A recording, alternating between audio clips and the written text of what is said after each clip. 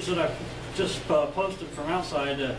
It's kind of cold here. We got, I don't know, 2-3 inches of snow, and it's supposed to get warmer today, so I suppose it'll start to melt off. But yeah, I don't like this time of year. I'm not a cold weather person. It's about 40 degrees in the shop here. I got the wood stove going, and it's starting to build up heat, but oh boy, this is the early part of the day is always the fun part. So anyway, today I'm going to go over the shop modifications that I've been making over the past couple of weeks, or few weeks. I put in dust collection. I am going to modify the bandsaw to cut. I have a bit larger cut capacity. What else have I done? Jeez. Oh, I got a new sanding station. I'll show you that, and I think that's about it. I spent a little bit of money on some sanders. That was nice. On a lot of things, actually, between the dust collection and the bandsaw modifications I'm going to make. Yeah, I spent a few bucks, but you know, it's all in the name of good woodworking, right? So give me a second to get kind of set up here, and I'll bring you back in, okay?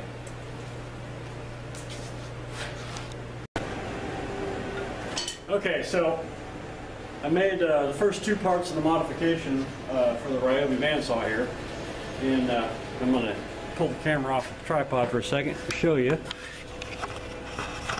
Where's the latch? There it is.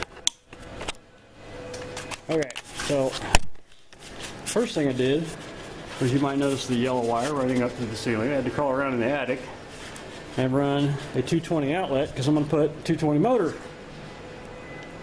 on it, or over here anyway. And then this is the dust collection port, which I'll get to later on. I'll show you all about that. And I'm going to put dual dust collection on it. So now I'm going to show you how to actually modify a Ryobi bandsaw, a 9-inch Ryobi bandsaw, to cut much larger stuff. Okay? So first, of course you can't have it plugged in, but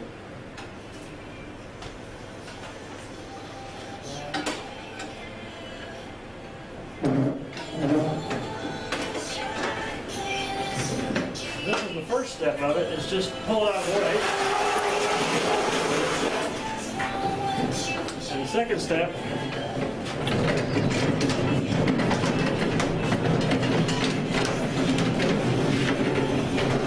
is to install a much larger bandsaw, because there is no way to modify a Ryobi bandsaw to be bigger. So here's the back side of it after we got it all hooked up. Let me pan you down a bit here. There we go. So I got collector hose coming over here, and I had to put a screw, drill a hole there and put a screw in it, because it just kept falling off. The plastic connector didn't grab that metal port very well. So fix that with a sheet metal screw. And then the bottom dust port, it's hooked into this tube, into a Y. There's a wastegate on the other side there, so I can just step over there and pop the wastegate open and go. And then my 220 outlet, and I'm like, wow, this is nice. I mean, here, let's put you back up to the blade here. Oh hell, let's go over to the other side. Whee! That was a quick tour of the shop now, wasn't it? Okay, so this is the other side of it. Can you see? There we go. That light over there is going to kill you.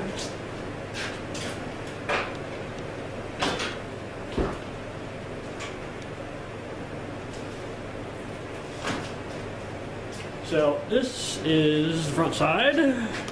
Come on, pan down all the way. There we go. Woo! So got my on-off switch. Blade. I'm going to lower that down before I actually fire it up. It's not actually cutting anything. I'm just going to show you how it runs.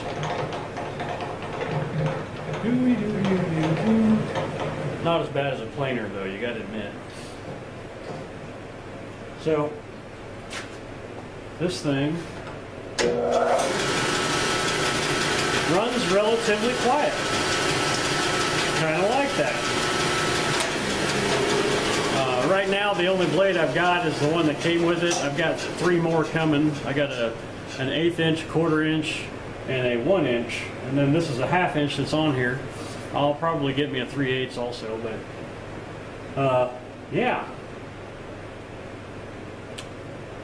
So the whole thing that was going on with me making modifications in the shop was getting set up to have one of these.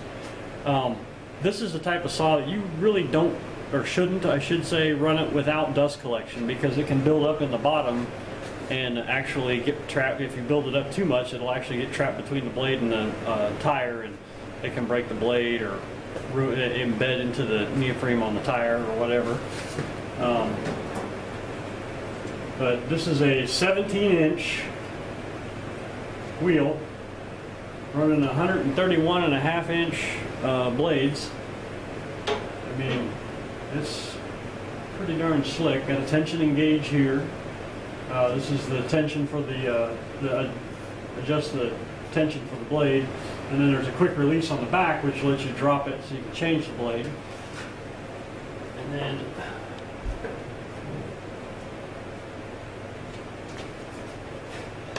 pan you down again. There's the 17-inch wheel there, and then this is the pulleys on this. It has a dual pulley here and down here, so you get two speeds. But like I was saying, you can actually build up dust in these things. I've seen people open them up and have dust all the way up into the rim, and that's why I was like, no, I'm not even going to take that chance, and we'll set up a dust collector. So I had this old 2 horsepower dust collector sitting around for, oh geez, I must have got that thing 10 years ago.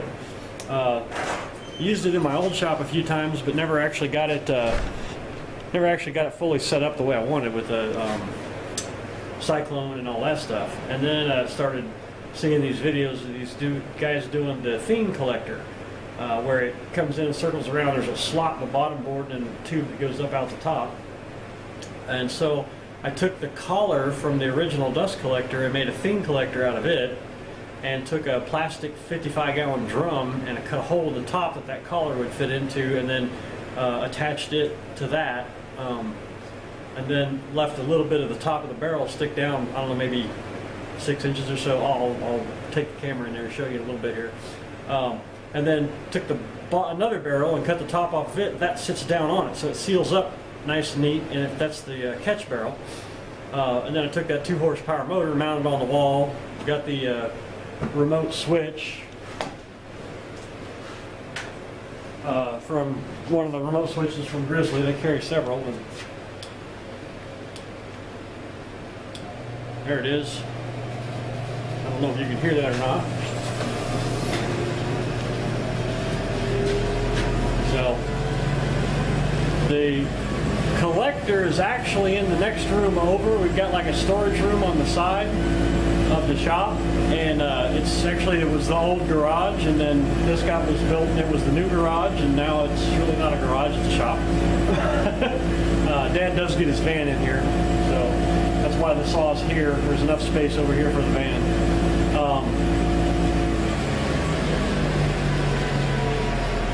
So let me take the camera off the tripod again, and we will.